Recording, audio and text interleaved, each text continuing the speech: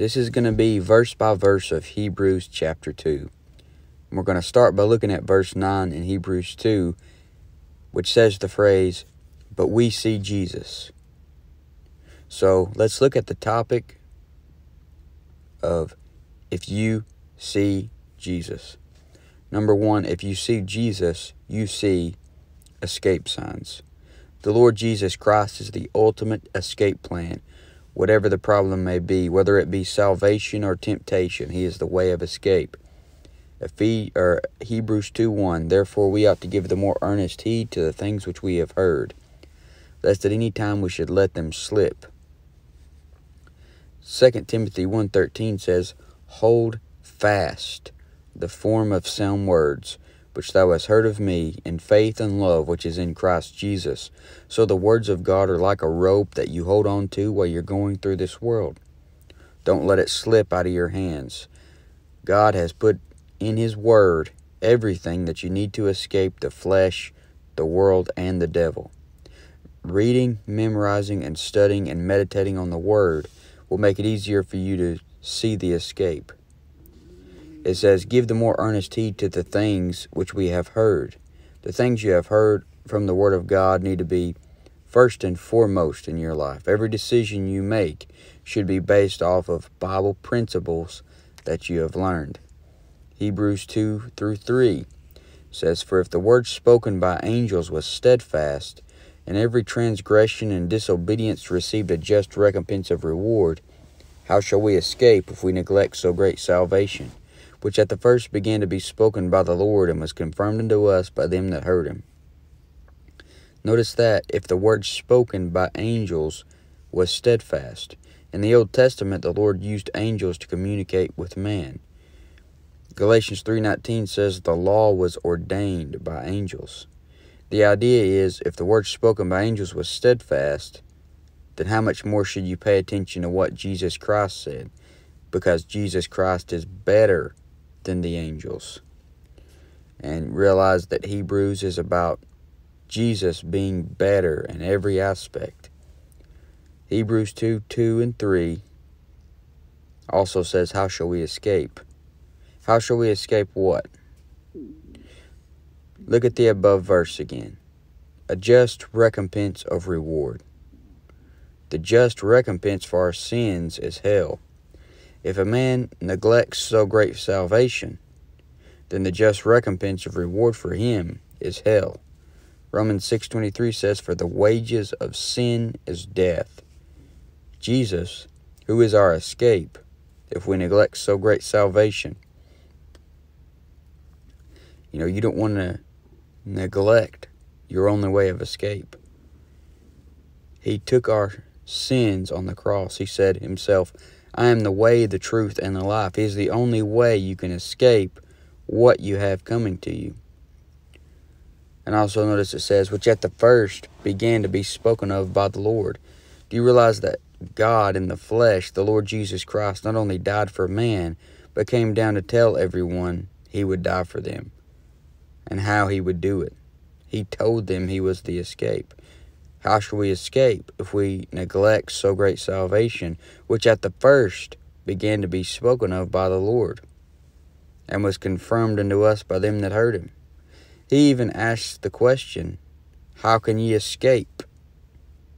Jesus asked that question Himself, letting you know there was something a man wants to escape. Matthew 23:33, He says, "Ye serpents, ye generation of vipers, how can ye escape the damnation of hell?" And it says in Hebrews, "How shall we escape if we neglect so great salvation?" So the Lord comes down to man and spoke. What He said was confirmed unto us by them that heard Him.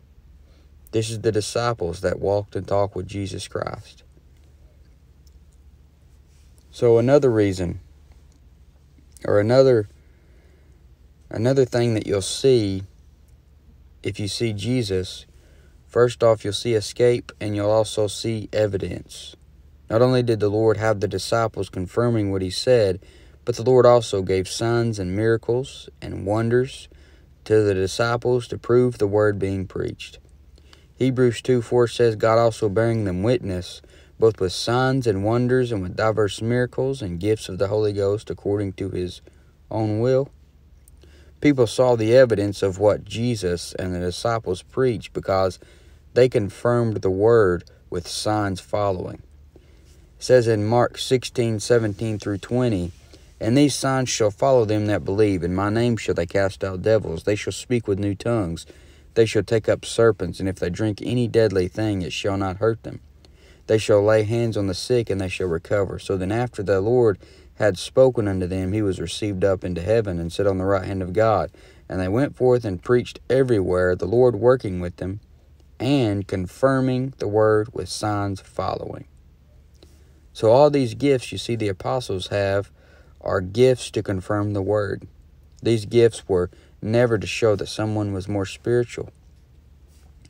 Now in the days that we're living in, the sign gifts have temporarily ceased. 1 Corinthians 1:22 says the Jews require a sign, and after the Jews rejected Jesus Christ, the Lord began dealing with the Gentiles in the church.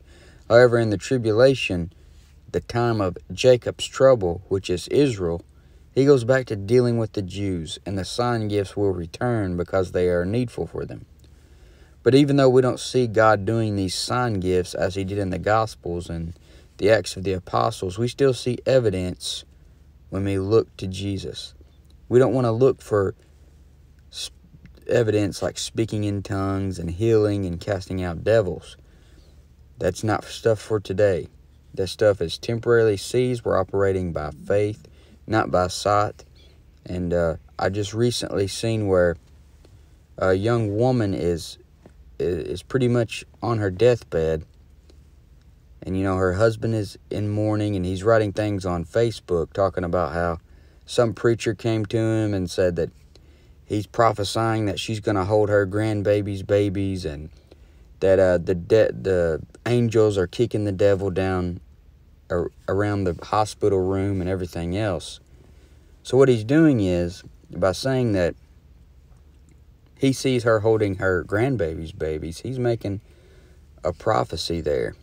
And he's not really thinking about what he's actually saying.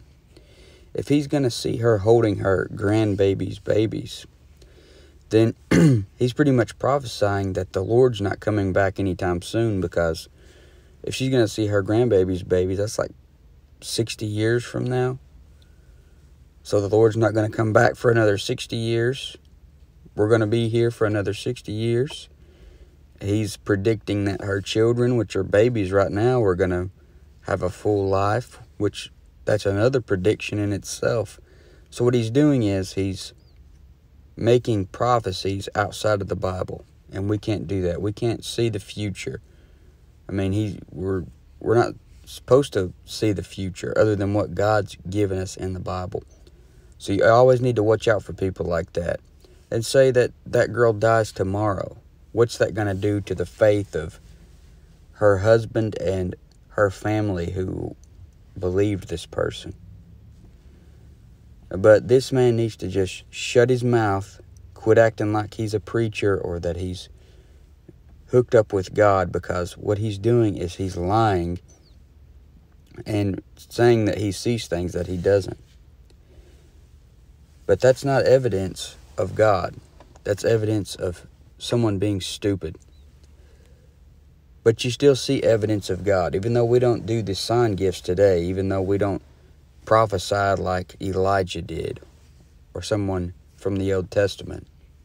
We get our prophecy from the Bible because we have a more sure word of prophecy.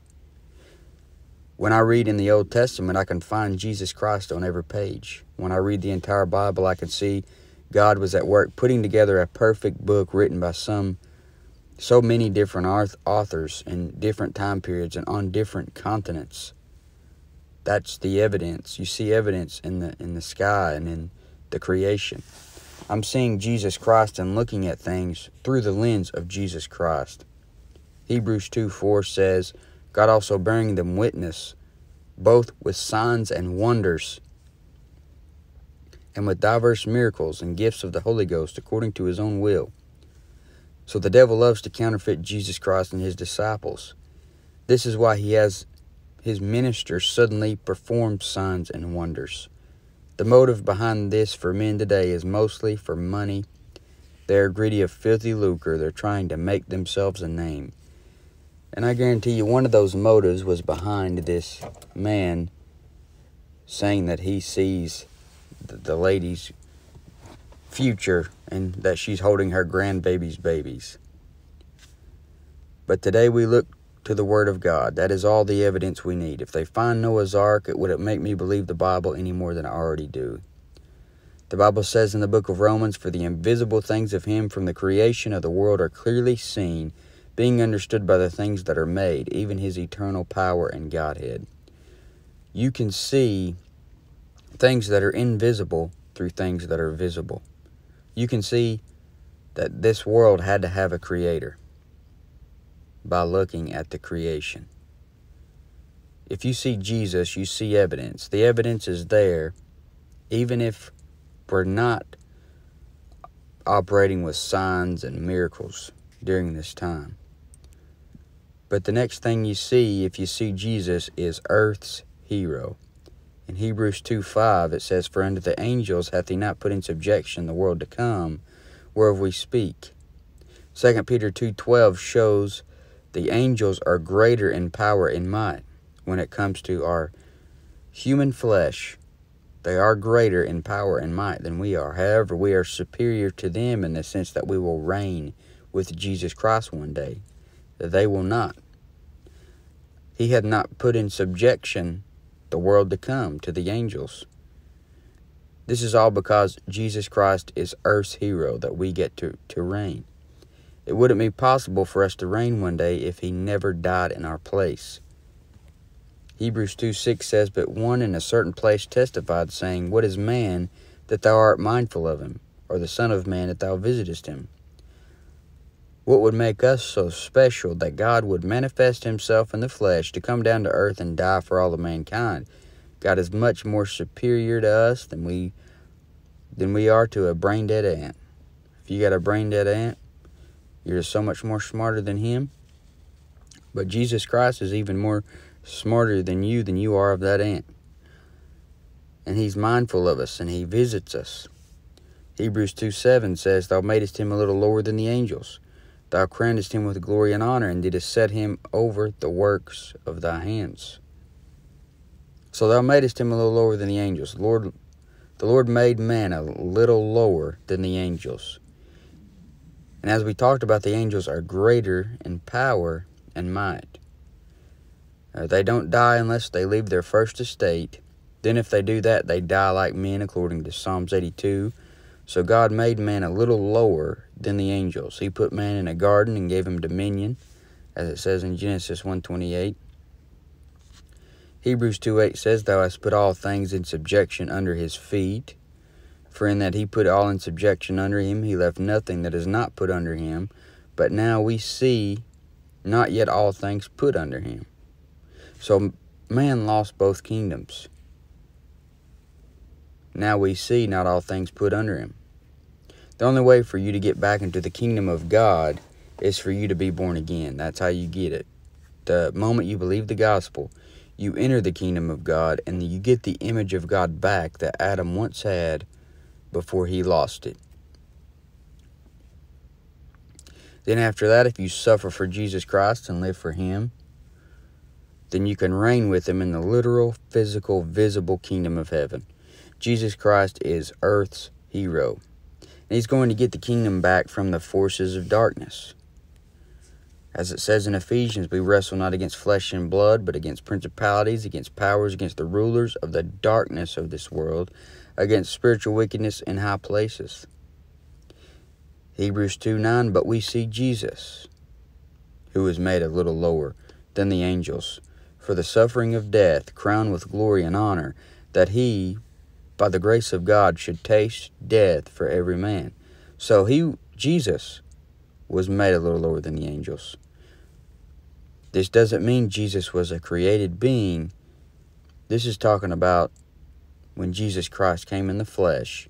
He was made a little lower than the angels, only because he was put in the likeness of man, who's made a little lower than the angels. He put on flesh that could die. Jesus was born to die for the sins of man. He was made in the likeness of man. And in that sense, he's made a little lower than the angels. He was made a little lower than the angels for what? For the suffering of death. Angels can't die unless they leave their first estate. So Jesus took on the likeness of man. Don't get mixed up with on verse 9. It isn't saying that angels are superior to Jesus. What the idea is that Jesus Christ took on human flesh to come down to earth. In that sense, he was made a little lower than the angels. Philippians 2:6-8 says, who being in the form of God, thought it not robbery to be equal with God, but made himself of no reputation, and took upon him the form of a servant, and was made in the likeness of men. And being found in fashion as a man, he humbled himself and became obedient unto death, even the death of the cross. 1 Timothy 3:16 says, and without controversy, great is the mystery of godliness. God was manifest in the flesh, justified in the spirit, seen of angels, preached unto the Gentiles, believed on in the world, received up into glory. So he tasted death for every man. Jesus Christ shedding his blood on the cross wasn't just for a select few. It was for every man. 1 Timothy 2:6 says, who gave himself a ransom for all to be testified in due time. He died for every single sin ever committed. That includes rejection of him and homosexuality, murder, adultery. It includes blasphemy. 1 John 2:2 says, and he is the propitiation for our sins, and not for ours only, but also for the sins of the whole world. Salvation is free. He paid for the sins of all mankind. He's already paid for your sins. Now it's just up to you to accept the payment. A true hero will die to save somebody, and Jesus Christ laid down his life for his enemies. Hebrews 2:9-10, but we see Jesus, who was made a little lower than the angels for the suffering of death, crowned with glory and honor, that he by the grace of God should taste death for every man. For it became him for whom are all things, and by whom are all things, in bringing many sons unto glory, to make the captain of their salvation perfect through sufferings. So it says it became him, it suited him. He was the one for the job because only he could do it. It pleased the Lord to bruise him. Jesus Christ is the only one with saving power. Notice it says, for whom are all things, and by whom are all things. Everything you see when you look outside came about because Jesus Christ made it. This world is too big for me and you. Jesus Christ is too big for the world. Everything you see was made for his pleasure. For whom are all things, and by whom are all things. So it was made by him and for him. Colossians 1:16-17, for by him were all things created that are in heaven and that are in earth, visible and invisible, whether they be thrones or dominions or principalities or powers, all things were created by him and for him, and he is before all things, and by him all things consist. Revelation 4:11, thou art worthy, O Lord, to receive glory and honor and power. For thou hast created all things, and for thy pleasure they are and were created. So Jesus Christ is the Creator, for whom are all things, and by whom are all things. Hebrews 2:10, for it became him, for whom are all things, and by whom are all things, in bringing many sons into glory, to make the captain of their salvation perfect through sufferings. So Jesus Christ brought many sons to glory. John 1:12 says, but as many as received him, to them gave he power to become the sons of God, even to them that believe on his name. So the moment you got saved, you were put into the royal family of God. You became a son of God. He is the captain of our salvation. He is the head. If the body of Christ was a ship, then he is the one in control driving it. He is the captain of the ship. Notice Hebrews 2:10 says, to make the captain of their salvation perfect through sufferings. This doesn't mean that Jesus Christ wasn't always sinless. The idea is that Jesus Christ had to come down as a man, fulfill all righteousness, suffer in the flesh, and suffer the death on the cross. This had to be done to pay our sin debt. He was made perfect through sufferings. The devil could no longer look at God saying, "You've never went through what man goes through." The devil could no longer say that, because God came down in the flesh and went through it. He also did it infinite times better than any man ever did it. He is earth's hero. And next if you see Jesus, then you see everything you need. Hebrews 2:11 says, "For both he that sanctifieth and they who are sanctified are all of one. For which cause he is not ashamed to call them brethren." He is the sanctifier. He gives you everything you need to be saved and everything you need to live the crucified life. And it says we are all of one. Because the moment we get saved, we were put into the body of the one that sanctifies. And sanctified means set apart. You were sanctified eternally the moment you got saved. And in the physical sense, as your body is here on this earth, you have to willingly sanctify yourself every day. Your standing in Jesus Christ is always sanctified. However, your flesh at any given moment may not be sanctified depending on how you're living. This has to do with your state. You want to get your state to match your standing as close as you possibly can. Now, Hebrews 2:11 says, "He is not ashamed to call them brethren." Jesus Christ is your big brother, and some people say, "I always wanted a brother." Well, get saved and you'll have an older brother. Proverbs 18:24 says, "A man that hath friends must show himself friendly, and there is a friend that sticketh closer than a brother." Jesus Christ is all you need. He will be your big brother. You're going to be part of the royal family of God if you get saved. Hebrews 2:12 says, saying, "I will declare thy name unto my brethren. In the midst of the church will I sing praise unto thee." Notice he calls you brethren again. He says, in the midst of the church. And this is a quote from Psalms 22:22. So this gives you the definition of church. In Psalms 22:22 it says, "I will declare thy name unto my brethren.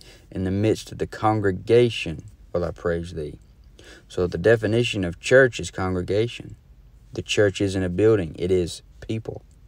In the building, in the Bible, you have the church, which is made up of all born-again believers. And you also have churches, which are local assemblies of believers, a congregation.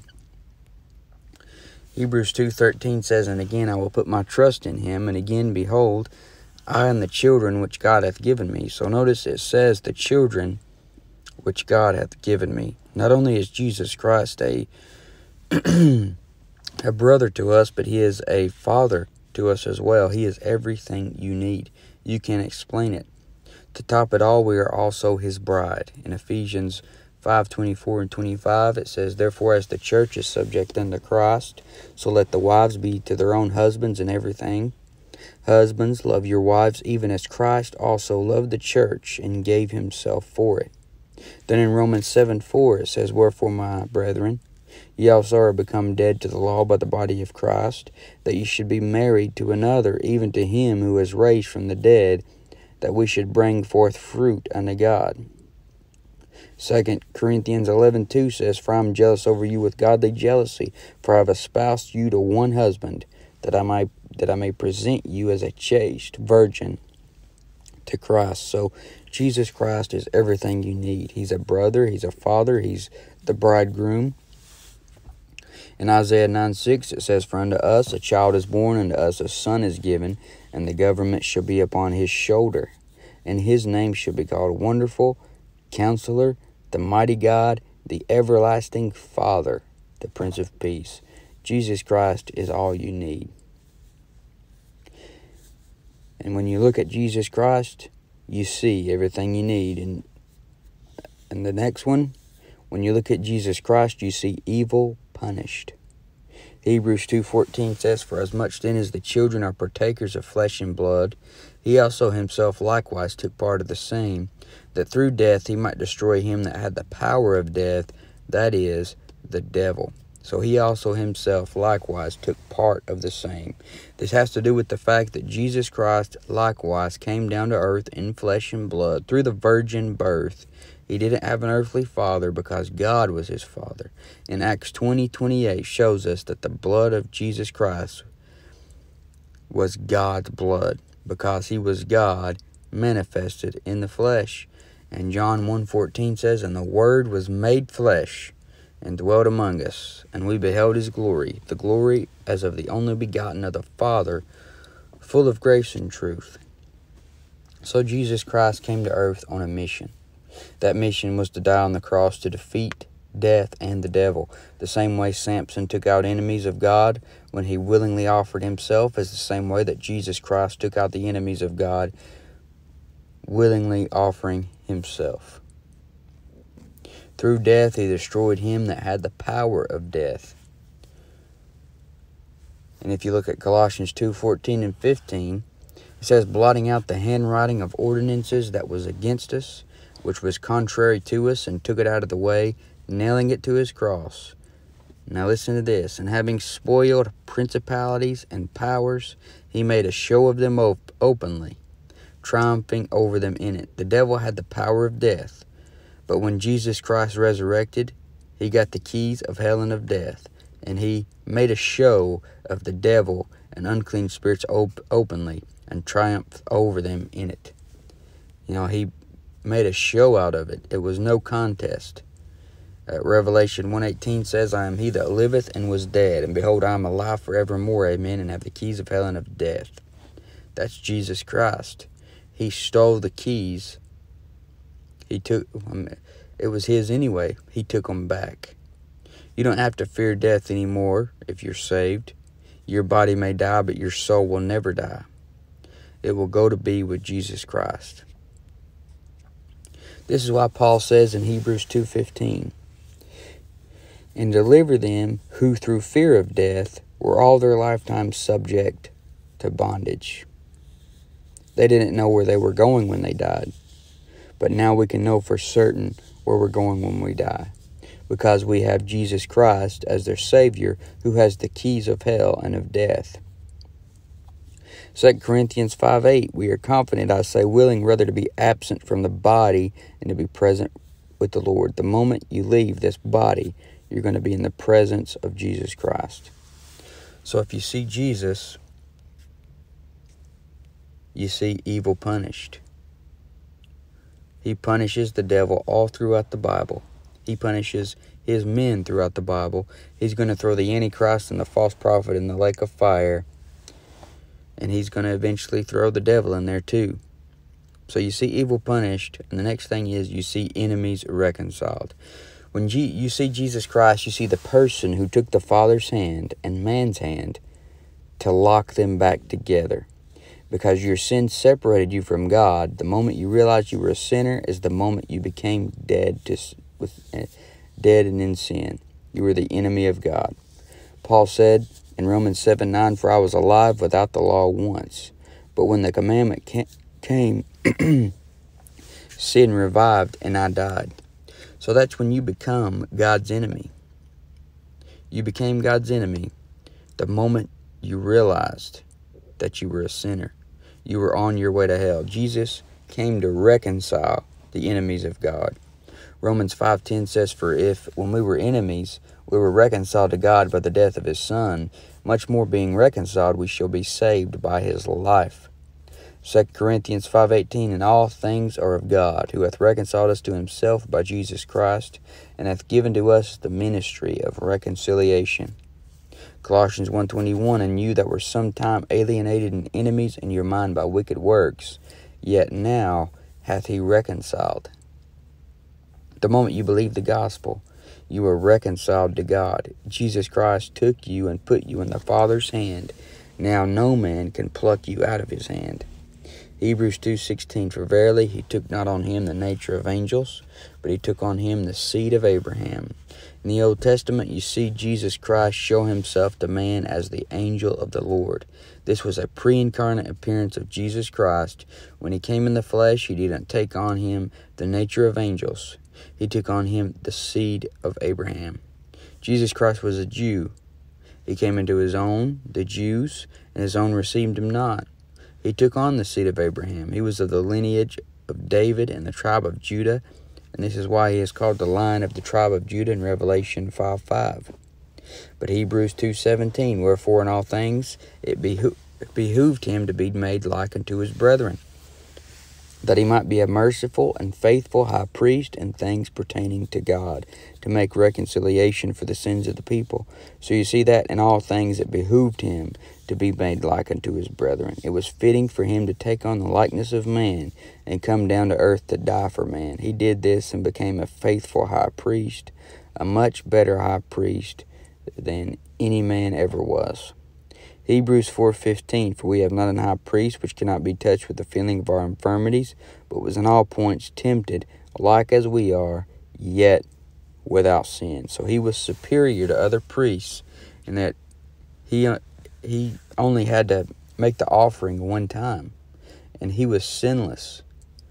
Those earthly priests were not sinless, so he didn't have to make an offering for himself like they did. Hebrews 7:26 and 27 says, for such an high priest became us, who is holy, harmless, undefiled, separate from sinners, and made higher than the heavens, who needeth not daily as those high priests to offer up sacrifice, first for his own sins, and then for the people's. For this he did once, when he offered up himself. So he didn't have to offer up sacrifice for himself, because he was sinless. Hebrews 10:11 through 12 says, and every high priest standeth daily ministering and offering oftentimes the same sacrifices, which can never take away sins. But this man, after he had offered one sacrifice for sins forever, sat down on the right hand of God. So Jesus Christ is a better high priest. He's better than the angels, and he's a better high priest. Hebrews 2:18, for in that he himself hath suffered being tempted, he is able to succor them that are tempted.